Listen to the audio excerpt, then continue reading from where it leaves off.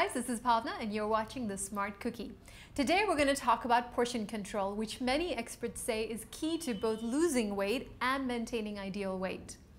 Now, you've heard advice like eat a piece of meat for dinner or have a handful of nuts as a snack. But what exactly does that mean? What does it look like? How big should the piece of meat be?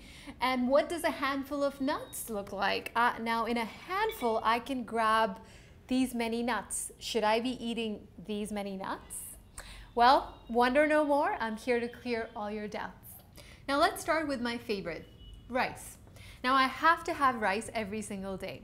Nutritionists say if you have a cup of rice per meal, you're fine. Well, here's a cup. Should I be eating this much rice every meal? Obviously not. That would be absurd. So how much rice should I have? Well, here's a visual clue. See the size of this ball? If you have this much rice per meal, you're fine. And the same goes for pasta as well. Now let's talk about meat. You're wondering how much meat should you have per meal? Well, see this pack of cards? This is exactly the amount of meat you need to have, and this will ensure you get a healthy and high protein meal. Alright, so you're feeling a little snacky and you want to munch on something, so you reach for a handful of nuts. How big is a handful?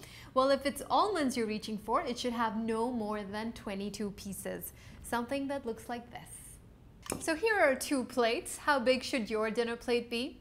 Well, if you don't want to overeat, you want to go for a smaller plate. Ideally, an 8-inch plate should work just fine. It will give you the illusion that you've taken a lot of food and help you eat less.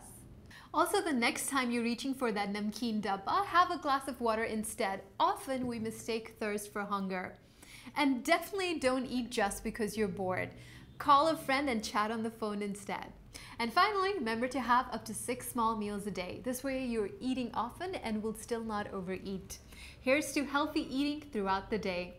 We'll see you on the next episode of The Smart Cookie.